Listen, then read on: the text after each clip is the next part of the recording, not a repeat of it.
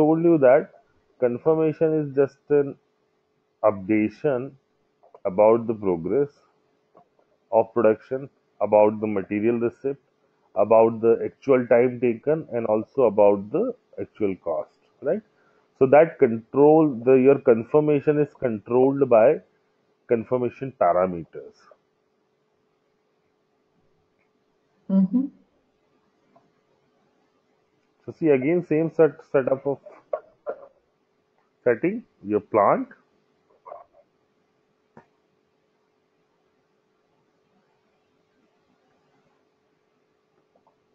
Now see here, this is related to process control. If you are going for any process industries, then you can, if you want to use any PI sheet, then you require. Now here you have a checks because if you have a multiple operations, right? So definitely you would like to put some sort of check. Suppose if you have a five operation and you want that every each and every operation must be confirmed in a correct sequence, right? It means the Mm-hmm. first 10th operation will be confirmed, then 28th, then 38th, then 40. If somebody wants to confirm the operation number 20 directly without confirming the operation number 10, then system shouldn't allow this, right? So this is here you can choose operation sequence is to be checked, operation sequence is not checked, message on next screen when operation sequence is missing, Mm-hmm. information when not adhered to, termination error. So all these are options available to us as per the business requirement. We can select which one is to be taken.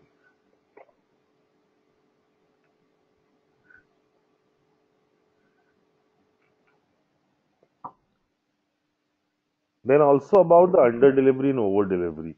See, in many industries, when you start your production, you generally calculate theoretically that what should be the yield of your production.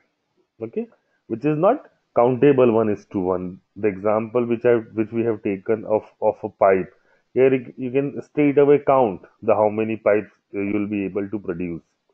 Okay, but industries like Mm-hmm. chemical industry and steel industry, they'll create their order of 1,000, but their actual production based on the plant parameter, so their yield may vary. Okay, so they have created Okay. order of 1,000, but there are chances of either under delivery or over delivery, right? So now whether Yeah. system should consider at the time of operation confirmation, if my order quantity is 100 and I want to confirm order for 105, then whether system should allow that or not, that is controlled by over delivery and under delivery tolerance. So here you can select under delivery tolerance is not checked, not checked. It means whatever quantity you want to take or withdrawal, that system will allow you. Here, error when quantity falls below under delivery tolerance. Okay, so system will generate a error message. Warning if it fall below the tolerance. Again, this is simply about the not allowing. If allowed it, then error message, and the next one is about the warning message. Similarly, over delivery tolerance is not checked. Error when over delivery tolerance is exceeded. If I suppose I gave a tolerance of 10% and my order size is of 100, so up to 110, the 10% of 100, up to 110, system will allow me to take a material receipt. Okay, and if I select error, then if I try to post the goods more than 110, then system will straight away show me error message. Okay, Okay. then result recording is about if you want to record some sort of result at the time of operation, then it should be allowed it or not. Then at the time of confirmation, do you want to allow the goods movement? Goods movement is simply material issue and material receipt. So yeah, say yeah, goods movements are allowed. Now at the time of operation confirmation, when we'll go for operation confirmation, you'll see that you'll find some proposed values, right? Now, ideally, my time to produce 100 quantity is 6 hours. This is idle time. So what system will do at the time of confirmation, system will display same time in actual also, because it is a proposal. If you want to accept it, you can save it. If you don't want to accept it, you can change that time and again you can save it. Right? So here system can propose or some details related to dates, quantity, and all that. Now, as I told you that when you go for a order confirmation, either you will be doing partial confirmation or final confirmation. Okay, partial confirmation is when you are not posting your total order quantity. If you are posting your total order quantity, system will consider that confirmation as a partial confirmation. So in your confirmation screen, you can mark a type of confirmation default with the help of Okay. this partial or final or automatic final, that is in background. Okay, so system will take this as a default, but if you want to change it, there is a provision to change, right? Now see, now about the error handling, this is one of the important part related to order execution. Now see, when we talk about lot we talk a lot about the automation, we want that when I confirm the order, in system so in background, system should use the backflushing concept, and system should post the goods issue.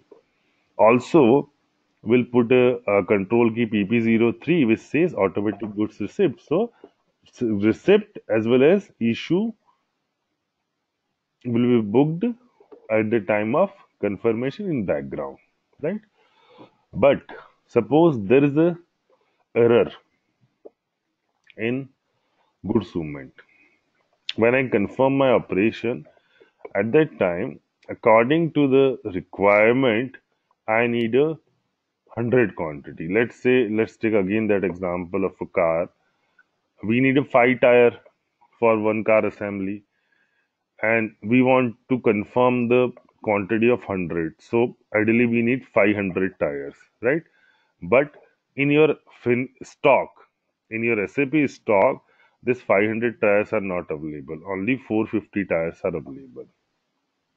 Okay. So in this case, what will happen? System will give a error message about the goods issue, right?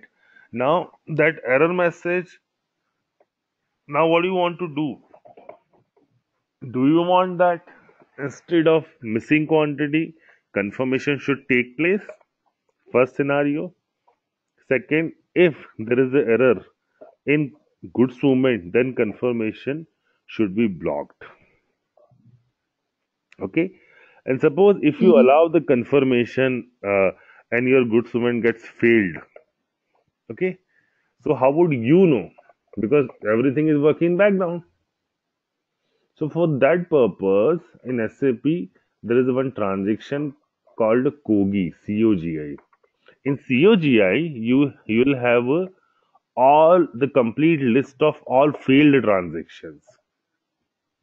Okay, and from that transaction, you can straight away post your goods issue against the same order.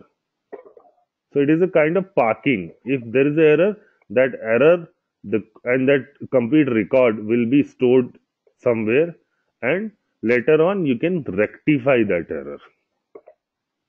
Okay, it is available in Okay. PP only.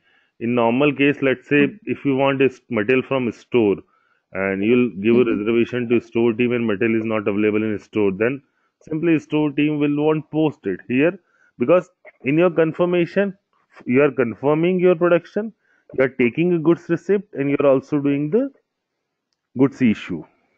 Okay, so in order to handle this type of scenario, system has provided a transaction called Kogi where all error record will be handled. Now, what do you want here? Let's say error handling goods movement. If there is an error in goods movement, then what system should do?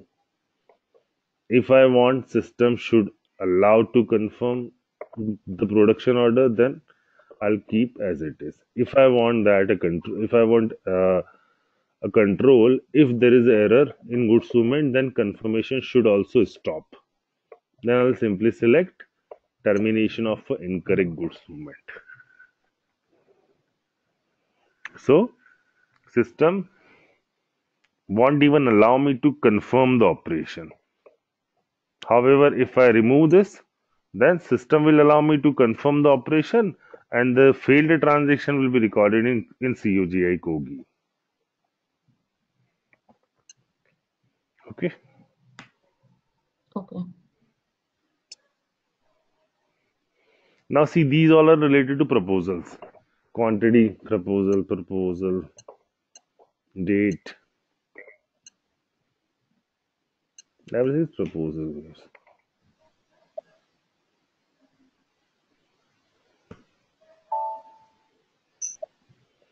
Now it is possible that when you confirm your operation and let's say your expected yield was of 100 pieces in a day, but somehow you missed that target and you only produced 90 pieces.